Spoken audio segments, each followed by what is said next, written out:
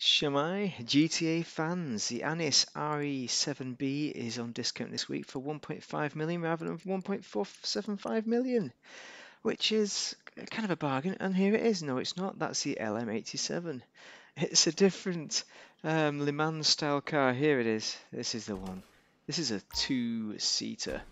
And it used to be top of the class, a supers class, but it had some handling flags put on, which Buffy tells you all about, which basically destroyed it as a racer. It's still 11th, it's still pretty damn quick, but top speed wise it's not brilliant. Look at this, I've not even got race brakes on. No, I won this on the podium a long time ago, back when I started doing YouTubes. That was it. So what can we put on this thing? Where's the exhaust even? On this thing, on the side. Alright, you can put these exhausts on, which I'm not really a fan of, but I'm going to do it anyway. It kind of reflects the gingers in that and the blues. But we're going to take the livery off, I think. Horn and lights, livery. Okay, so livery wise, this is the best livery, the Pegasus one. You can have this one, it doesn't look as good. But we're going to go with zero livery. That looks weird, it looks naked like a baby. Okay, primary colour, rather than a matte, we're going to go for metallic. Ooh, metallic black looks good. This is a great looking car, it is. I like it. I'm not sure where to go with this. We're going red again. We went red all last week. Maybe we should go blue. Ultra blue. We've got orange already. Gold. Ultra gold. Why don't we have ultra gold?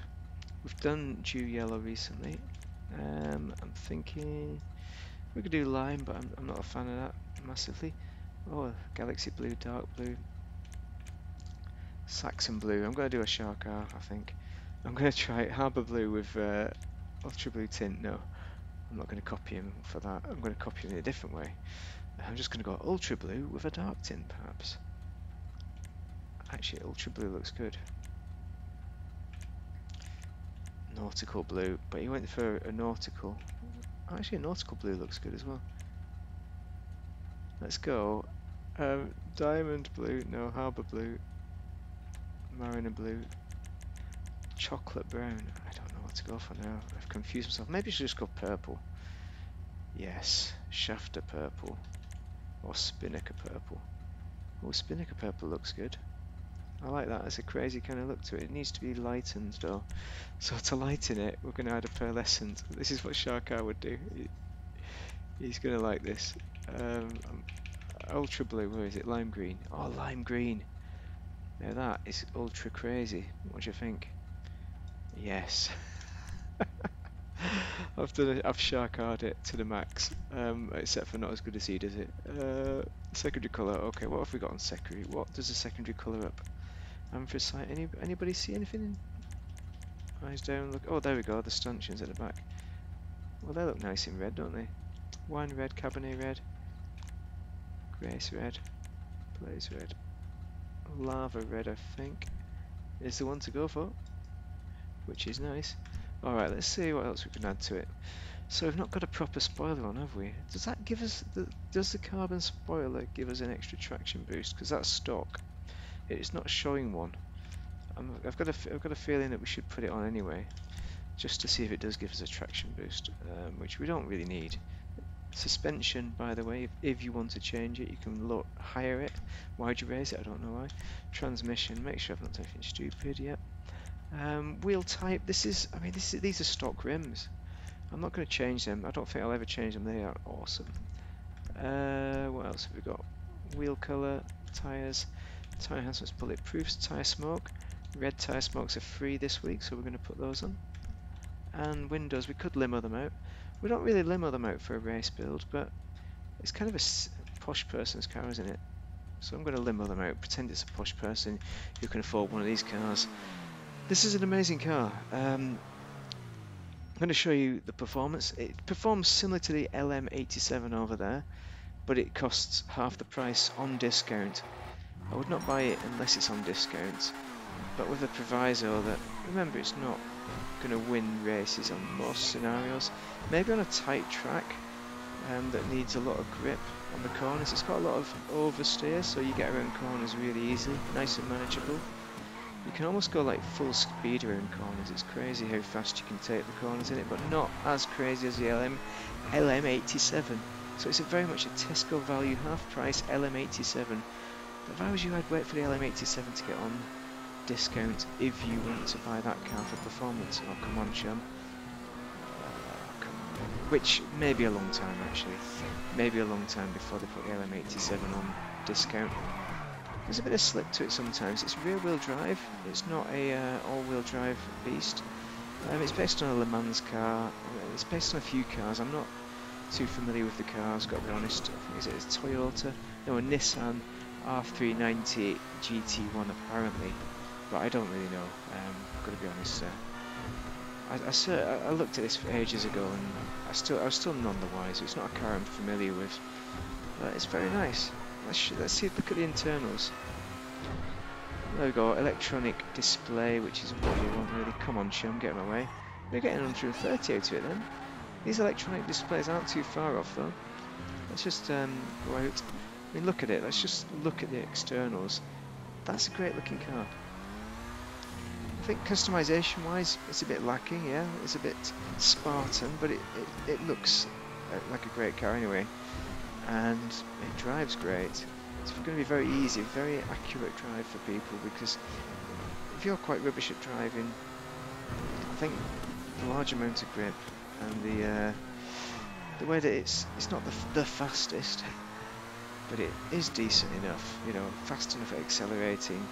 So if you're not too good at driving but you want your first supercar, maybe this is the one, you know. But if I was you, I'd have got the I'd have got the Prior last week. Was it last week? Time flies so quick. But I was going to say this car is not worth it.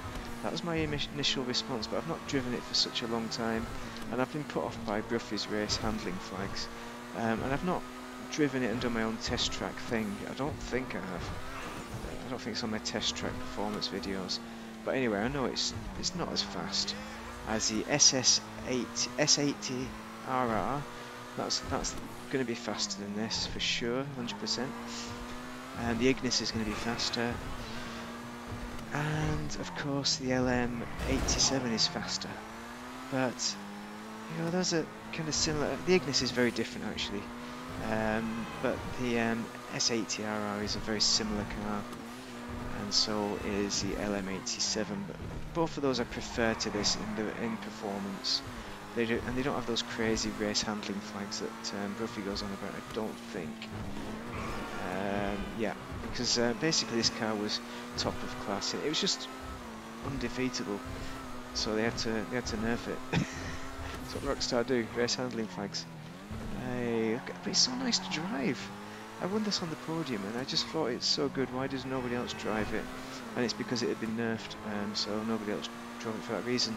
I wasn't aware of that because I wasn't into racing. I'm not fully into racing now. I do it every now and then, but the problem I have with racing is that my friends don't like racing, and I think you really need a good bunch of friends to race, because I find it very difficult to find sessions where people who are not absolute knobheads are racing. But even just finding any races where there are people, where it's populated, I don't want to race against myself. Anyway, I'm just driving this car. It's such a nice drive. It's so easy. That oversteer is nice. I mean, I've gone too fast in that corner. I took that bump there, see? Great car. You need to consider it. But for 1.5 million, it's not the cheapest, even on discount there. So maybe you'll be waiting for the other discount. Yes, the discount of the LM87, or even the Ignis, if that comes on discount. Again, I think the Ignis has been on discount once, and that's my favourite overall, but it's not as grippy as this. It is grippy, not as grippy as this. It's not the super grip. So let's put her away in her garage, number 1. That's where all the supercars and best sports cars go. And it is one of the best. Don't let there be any doubt about that. One of the best, but we're talking just outside of the top 10. You know, there's a lot of supercars. Is it worth it? Big question mark, big question mark. For me, I'd probably say I prefer getting it on as a prize ride, or as a podium. It's already been on podium, so I think that's the preferred method. But look at all these cars. Great. Anyway, if you found this useful in any way, drop a like and a subscribe. But thank you very much for watching. And now I'm going to try and find... Oh no, it's only been 30 minutes. I'm going to try and find the M16 gun at some point. But have a great day if you're playing Dash GTA. Any questions, drop them down below. Give me your comments on the RE-7B, what you think of it as a racer. I reckon you could win some races in it against plebs, definitely. Definitely. Crack on, lads.